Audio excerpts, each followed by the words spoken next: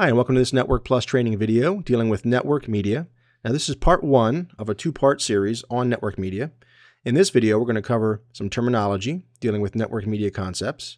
We'll talk about wired media, a couple different types, coaxial cable, fiber optic cable, among a few others. We'll talk about plenum, the area known as the plenum, and why you should be concerned with it. We'll talk about LAN technologies, again, local area network technologies, Ethernet, fast Ethernet, and gigabit Ethernet. We'll also talk about several types of connectors that you need to be aware of when talking about these different types of cables and so forth. And then we'll also cover wiring standards, the TIA, EIA 568A and 568B.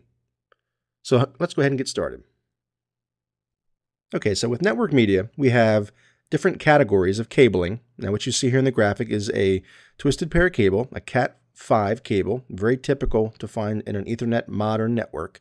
However, there are some other categories of cable that you'll come across. Now Cat3, as you see, is a 10 megabit per second cable. That is not used in modern networks at all. It's too slow. But if you run into an older building, if you're working in somewhere that has maybe some older wiring, there may be Cat3 cable. A lot of, phone wire basically, Cat3 cable. It's not used though in a modern network. So we're going to focus on Cat5 and above. Cat5 has 100 megabit per second throughput, Cat5e 1000 megabits per second or gigabit, and Cat6 also rated for gigabit. So just kind of keep those terms in mind. Again, we're just covering some terminology at this point. Now, something that you need to be aware of with wired media is the concept of attenuation. And attenuation is, as we have laid out here, it's signal degradation over distance. So a twisted pair cable suffers from attenuation beyond 100 meters or 328 feet. Now the twists, and hence the term twisted pair, the twists that are actually inside the cable for each pair, the twist per inch, the more twists, the less crosstalk or the less interference. All right, it doesn't really do anything for us as far as attenuation is concerned, but when it comes to interference and crosstalk, in other words, if you have two cables next to each other, you run two cables side by side, they give off a little bit of the energy of the electrical impulses that flow down the cable. They kind of go off a little bit outside of the cable itself. Not much, but enough so that if the cables are side by side close enough, you can get something referred to as crosstalk. Even with the pairs of wires inside the cable, again, could be susceptible to crosstalk. So the twists inside basically disrupt that and reduce the level of crosstalk. But getting back to attenuation. Attenuation basically, again, I'll bring up my cursor here for a second. It is, the amplitude and the distance. The amplitude is how strong is that signal. And again, we're sending digital information, so it's ones and zeros. It's binary information. So where you see this spike go up, that would be representative of a 1. As it drops down, a 0, a 1, a 0, a 1 and 0. So as you see over distance, that signal gets weak enough to the point where you can no longer distinguish, and there's no amplitude on the wire. So basically the information gets lost. So if two hosts on a network are far enough apart electronically, beyond this 328-foot delineation, if we go beyond that, then what happens is they're so far apart electronically they can't hear each other communicate.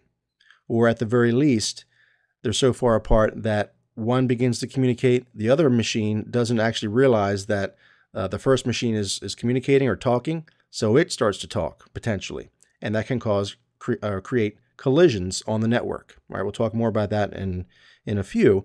But for now, just understand the basic concept of signal attenuation. The amplitude over distance degrades to the point where it's either gone completely or it's really kind of unusable. Okay, so now as far as network cabling is concerned, I mentioned we have twisted pair cables. There are two types of twisted pair cables, that we need to know about, and that is unshielded twisted pair and shielded twisted pair. On the left-hand side, I have shielded twisted pair, and you can see the individual shielding around each twisted pair. And then on the right-hand side, we have unshielded twisted pair, which is probably what you're more familiar with. You may come across shielded twisted pair in certain situations. However, for most implementations, for most wiring in a typical building, you're going to run across UTP.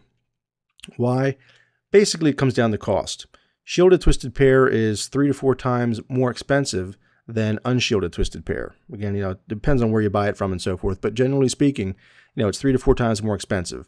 So if you have to buy, 1,000 feet and you want to pay $100 for shielded twisted pair, for unshielded twisted pair, you can expect to pay $300, $350, maybe $400 for shielded twisted pair. Now, if you're in an environment, though, however, where you need that extra shielding, you need to protect against something called electromagnetic interference, or EMI, then STP is obviously the way to go. Now, what would be a situation where you would have EMI and you may need to protect against it? Well, it depends on, again, the building that you're working in or the room or what have you. But if you need to run cables across, let's say you have fluorescent lights in the ceiling, or you have power cables, either in a wall or running through the ceiling or what have you, and you have it to the point where those twisted pair cables have to go in close proximity or perhaps even run across those things, whether fluorescent lights or what have you, then that EMI is given off and it degrades the signal. All right, so it can really slow down your network, even bring it to a halt, depending on how bad that EMI is. So in those instances, yes, then the extra cost is warranted, and depending on how bad the EMI is, it may be an outright necessity. So just keep in mind the two types. 9 times out of 10, you'll run into UTP when you're out in the field. Now, as I mentioned before, twisted pair cabling, common ones we'll run across are Cat 3, 5, 5E, and 6. Cat 3, not so much, as I said before. Cat 5 and up is what we're going to come in contact with. They all use the same type of connector, and that is an RJ45 connector. So an RJ45 connector, as you can see in the graphic here, looks very much like an RJ11 connector. An RJ11 is a common phone cord connector. It's just bigger. All right, so you can kind of think of it as the big brother to a phone cord. Now, whereas a phone cord has 4 wires, 2 or 4, a Cat 5 cable, Cat 5E rather, or Cat 6, we're going to have 8 wires, or 4 pair. All right, and you can see it comes in various colors. We have some, and I'll bring up my cursor again, we have some Cat 5 cables or Cat whatever cables that have these little boots on them, and they're typically found in patch cables. So that way when you plug it into the switch, you're constantly pulling them in and out. It protects this little tab from getting snagged when you're pulling it out of something, because a lot of times these will get broken off. All right, so there's different types of boots. You can have ones with no boots, especially if you're creating your own cables. All right, now these, nothing wrong with it, doesn't make it any more, doesn't make it any faster, doesn't make it necessarily a better cable. It just protects the metal tab from being pulled off. Okay, some additional network cabling that we need to be aware of. We have coaxial cable, or otherwise known as coax. Now, there's a couple different types of coax cable. It's not on the Network Plus exam anymore. It's been dropped as of the most recent version, so you don't really need to spend too much time on this. However, I would familiarize yourself with it just for your own knowledge, because you will run across it potentially when you're out in the field, and it would serve you well to at least have a general understanding of what it is. Now, coaxial cable, again, thin net or RG58, otherwise known as 10 base 2. Now, let me just stop for 1 second here and explain what these things mean. When you see 10 base or 100 base or 1000 base, and then some delineation over here, it's going to mean a couple different things. The 10, in this case, that's the speed of the network, or the speed of the wire. All right, so it's a 10 megabit per second. It's baseband, which means it's digital. And then the 2 is the distance of that cable, the max distance of that cable. Now, when this first came out, or was first spec'd out, 10 base 2, it was actually supposed to go 200 meters, and realistically it ended up at maxing out at about 185 meters. So rather than call it 10 base 185, they just went with 10 base 2. All right, just for your own knowledge. 10 base 2 has a maximum distance of 185 meters and uses a connector that's referred to as a BNC connector, or a bayonet style connector, or a British naval connector. Okay, there's a couple different schools of thought as to what BNC actually stands for.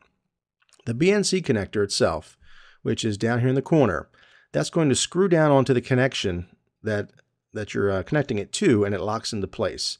So you can see right here, these 2 little holes, or 2 little side pieces. There's little slots that stick out on the actual connector that you're connecting to. They'll slide into this little crevice, and then you can see a little channel right here, and as you screw that connector down, it takes that little post that's sticking out from the connector and it basically draws it up into this channel and locks the connector down nice and tight on the connector that you're connecting to. All right, so it basically just screws down onto the connection and just keeps it tight. All right, again, not on the Network Plus exam anymore, so don't spend too much time with it, but I do want you just to understand, just the basics of it. Now, there are a couple other types, RG59 and RG6, which are cable television and satellite cabling, which I'm showing down here in the bottom right-hand corner. Very, very similar to ThinNet.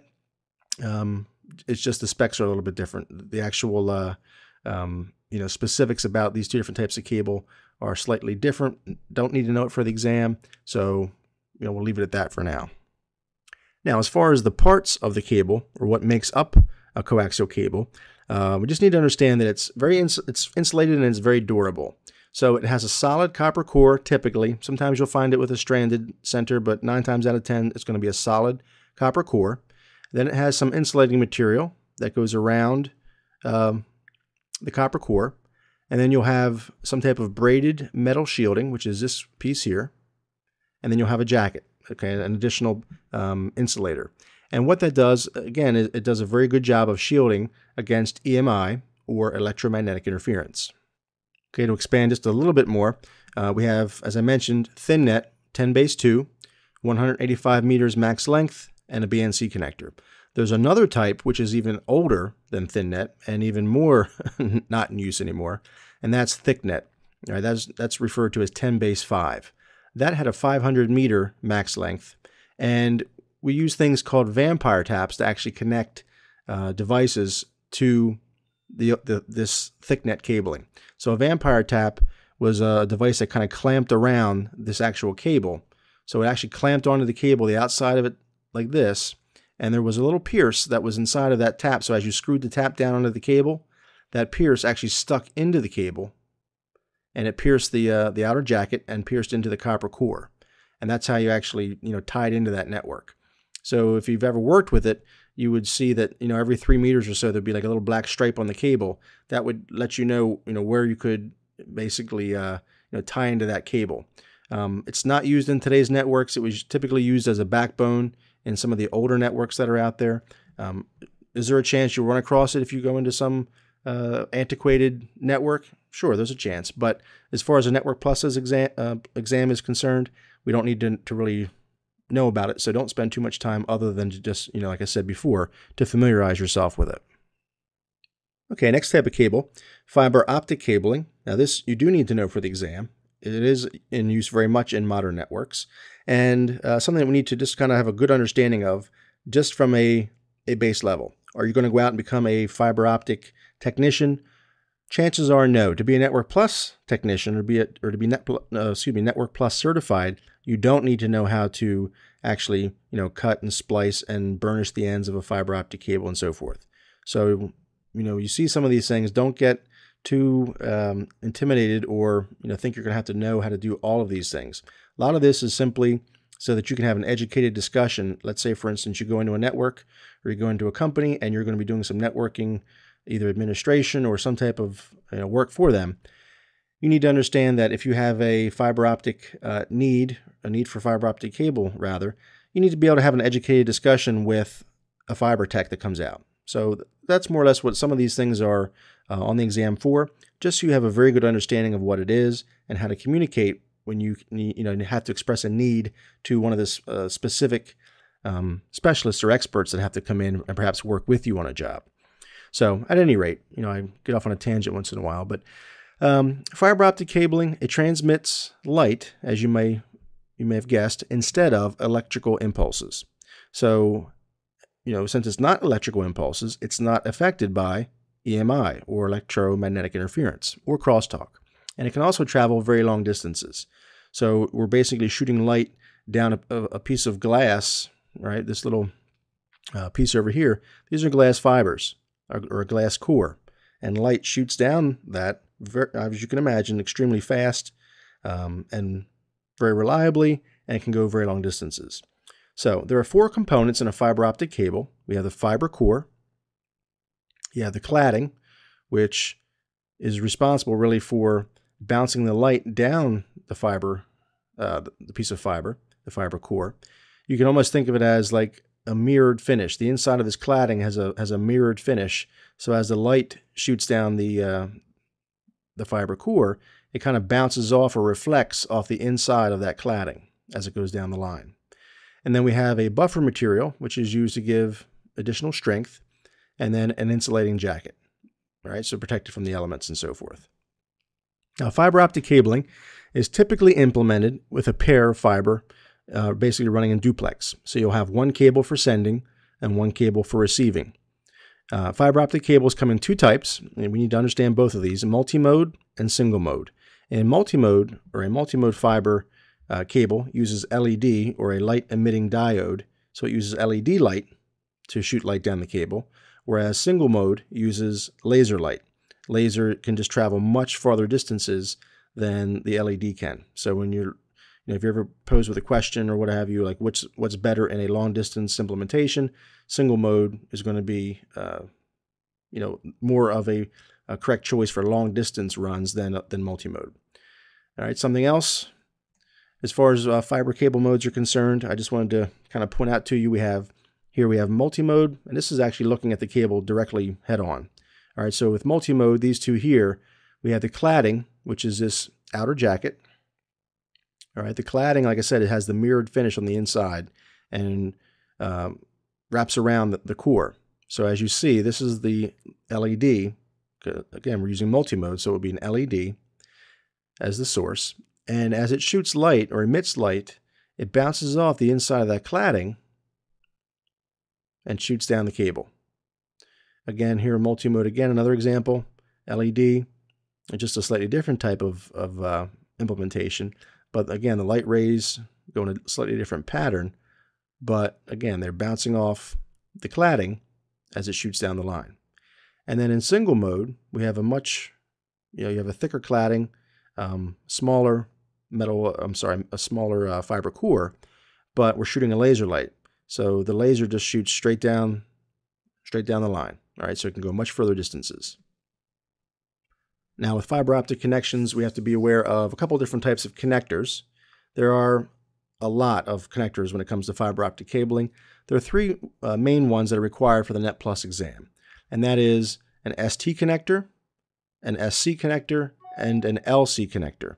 Now an LC connector accepts two fiber cables, so that's how you can usually tell those apart from everything else. Right? So you can see what I have here. We have an ST cable, an SC. All right, the STs screw down onto the device. SCs click into place. Again, ST and SC again, just different, slightly different types. And then an LC connector has the two cables. All right, so as you see, screw down, click in, and then dual. So as you see over here, we have two cables. And again, these are two separate cables. Don't get confused and think they're together. Two separate cables. What type of connector? Since it screws down, we're looking at an ST connector. Okay, now to jump back in time a little bit again, there's another type of cable and another type of connection that we need to be aware of, and that's a serial connection. It's not used as a networking cable per se, but there are devices that still use RS-232 or serial connections. You may be in a shop or somewhere where they have a couple devices, especially like equipment shops where they use different types of devices, like in construction or some type of tool or die shop. They may have a device that's controlled via a serial cable. So the standard is RS-232. It was created back in the late 60s. Hasn't really changed much since then. Sometimes used to connect devices to a PC. Most newer PCs, however, don't even have RS-232 ports on the back or serial ports on the back anymore. Everything's using USB nowadays. But just something that you need to be aware of is the fact that on the ends of these cables, we have what's called a DB connector. Now, some serial cables, RS-232, you'll have a DB9, where you'll have 9 pins on the connector.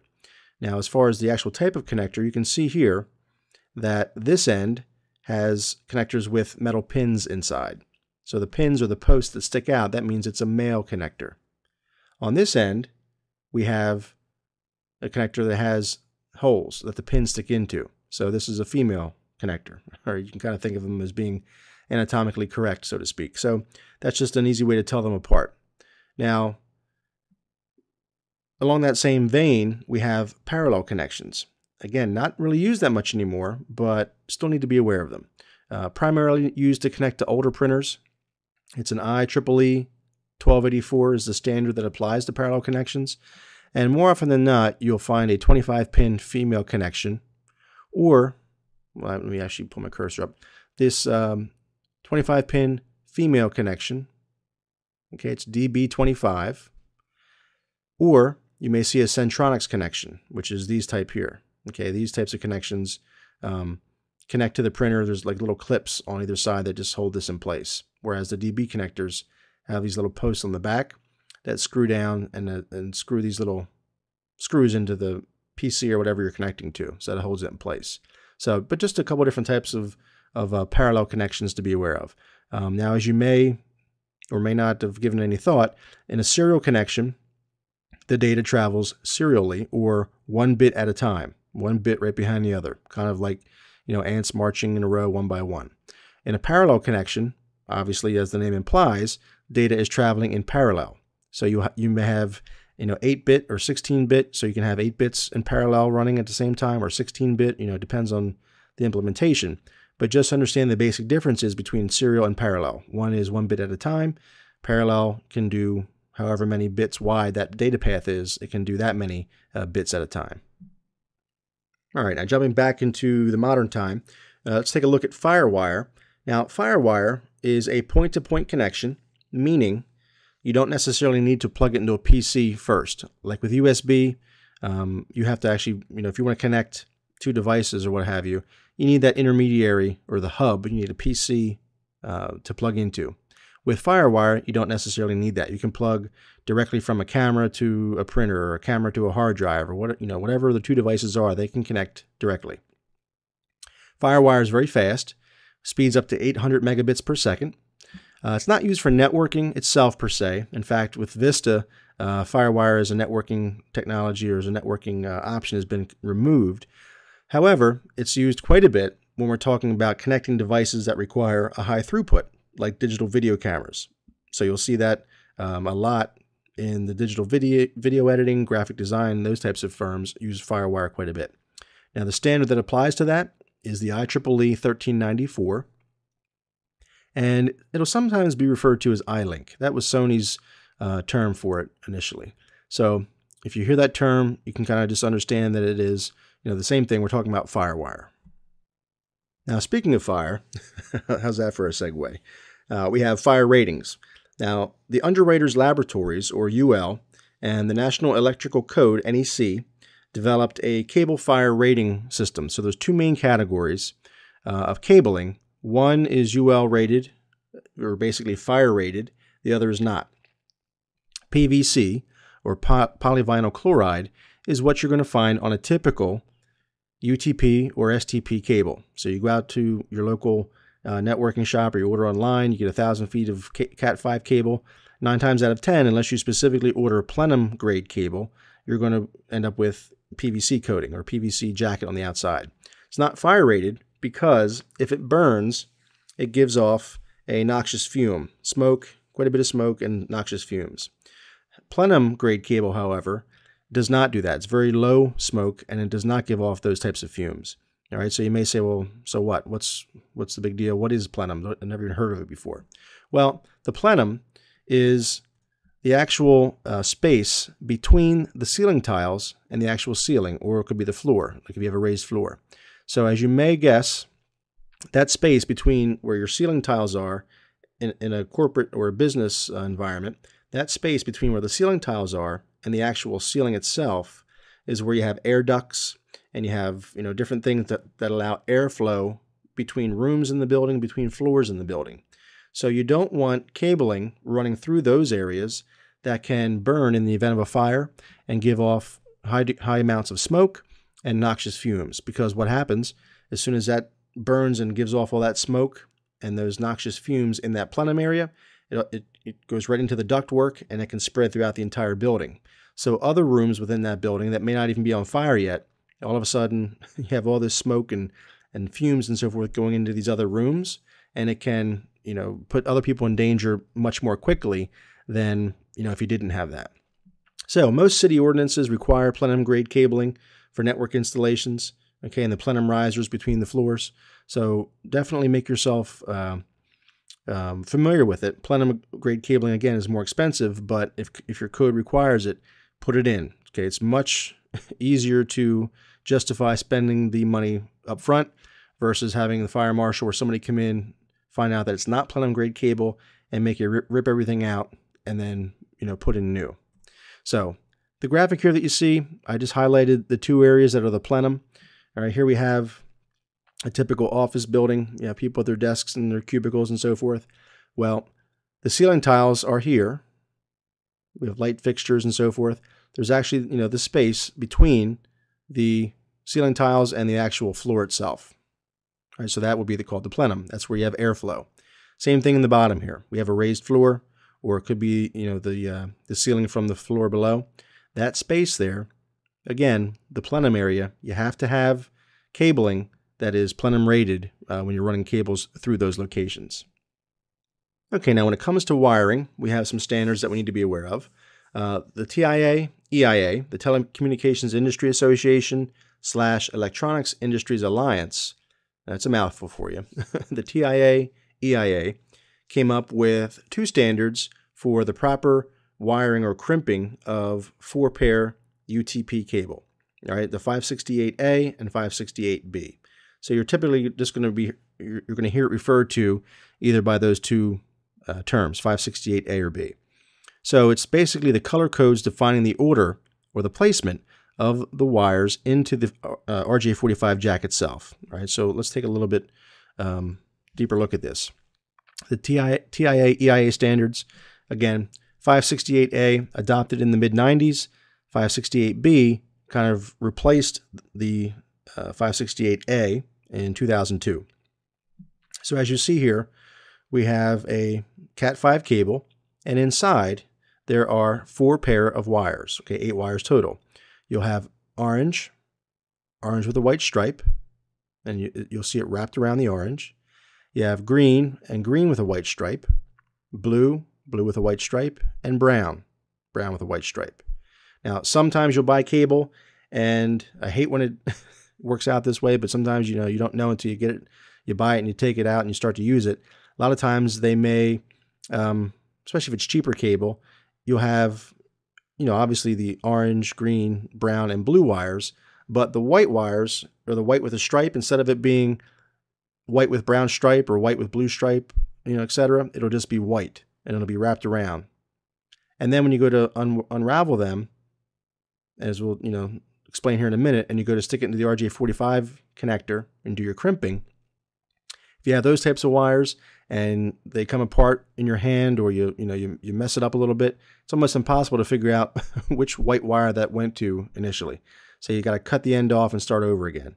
So just a word of advice: if you have an opportunity to examine the wire, or the cabling rather, before you buy it, if you have to go out and buy some cable, make sure that it is striped. It's not just a solid white cable, or a solid white wire rather.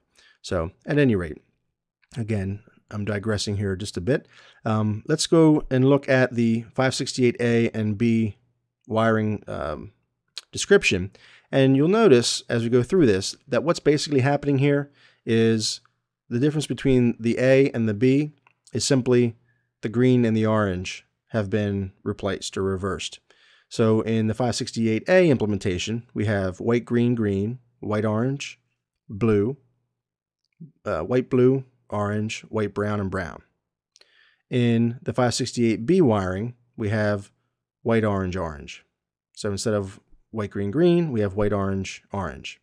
Instead of white, orange, orange, we have white, green, green. All right, so they're basically just reversed. The blue and white blue are still the same, and white, brown, and brown are still the same. Okay. 568B, again, is the more common format. Truth be told, you could wire this any which way you want. as long as it's the same on both sides, as long as you're consistent throughout your entire implementation. I don't recommend that at all, because if you ever have to go back and redo something, or somebody else wants to come in and they use the standard, it's not going to work. All right, so word of advice, always use one of these two when you're wiring your cables or creating your cables. I would recommend using 568B just as it's the more standard use, these days. Now, just to look at it again in more detail, we have the TIA, EIA standards, again, A and B. This is the RJ45 connector that you're familiar with. Here's where the cable would come in, and you'll notice now, this is what happens. You have to unravel the twists, straighten them out, and then you're going to cut them so they're nice and straight across. You insert the cable into the RJ45 connector, and it has to go, again, in this specific order: white, green, green, white, orange, blue, white, blue, orange, white, brown, brown. Okay? For a B implementation, it'd be white, orange, orange, white, green, blue, white, blue, green, white, brown, brown. So you stick it in, make sure that they line up into the channels correctly, and then you stick the RJ45 connector into your crimping tool, crimp it down, and it basically crimps right into here and makes the connection. All right? So this is just showing you on these numbers over here is just basically showing you, the pairs of wires, what pairs they are. So you have, 1, 2, 3, and 4. You can just see where they're reversed between A and B. So it sounds a little bit confusing at first. After you've done it once or twice, it's actually kind of fun to crimp your own cables. I wouldn't necessarily want to do it, 100 times a day, but it's nice in the fact that if you ever have one of the RJ45 connectors come off of a cable, maybe either home or at work, you don't necessarily have to throw the whole cable out or go buy a new one or use a new one. You can just cut the end off, strip the outer jacket off, wire your own connector, and crimp it, and you're good to go. So the other advantage is you can make the cabling the exact length, or give yourself a little bit of extra room, but you can make it the proper length, so you don't have to have necessarily 5, 10, 15 feet coiled up in the corner somewhere where it's not extra cabling. So it's nice. It just makes it for a much more professional implementation. And again, you save money. It's cheaper. It is a little bit more work, but it's something I would recommend everybody, especially a Network Plus technician, to get in the habit of at least every so often crimping your own Cat 5 cable, just so you keep in practice and so that you understand how it's done. Okay, in this Network Plus video series, we covered terminology. We covered wired media, including coaxial and fiber optic cable. We talked about the area known as the plenum, that area where you have the ductwork and the airflow above and below an office space. We talked about LAN technologies, including Ethernet, fast Ethernet, and gigabit Ethernet, 10 megabits per second, 100 megabits per second, and 1,000 megabits per second, respectively. We talked about different types of connectors for coaxial and fiber optic cables, and also for the Cat 5 and Cat 6 type cables. We also covered the wiring standards from the TIA, EIA, the 568A, and 568B. So I hope this video was enjoyable for you. I'd like to thank you very much for watching.